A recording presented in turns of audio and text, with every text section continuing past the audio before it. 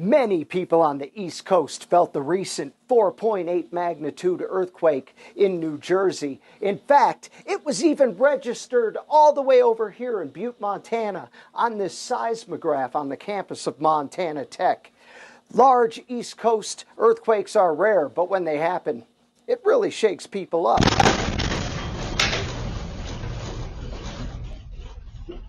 I'm sure many of them are, because it's an unusual occurrence and it probably caught everybody by surprise. The quake's epicenter was in central New Jersey, about 40 miles west of New York City, early on April 5th. There was no major damage reported from the quake, but it was felt by millions along the East Coast. This earthquake goes to prove that nowhere is completely immune from the possibility of earthquakes.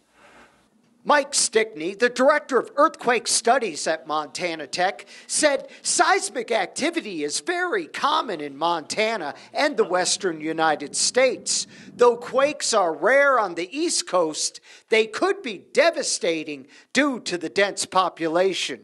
You can have a magnitude 8 earthquake, and if there's nobody and no buildings anywhere in sight, it's not going to affect anybody. But you have that same earthquake in a populated area, and it's a disaster.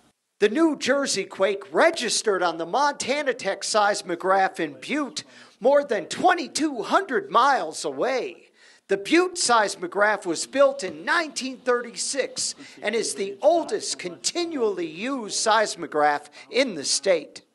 Montana has had a significant history of large earthquakes, including the 1925 6.6 magnitude quake north of Three Forks.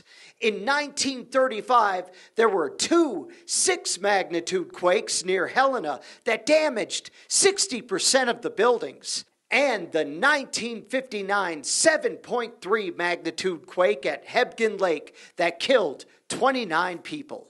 In Butte, John Amy, MTN News.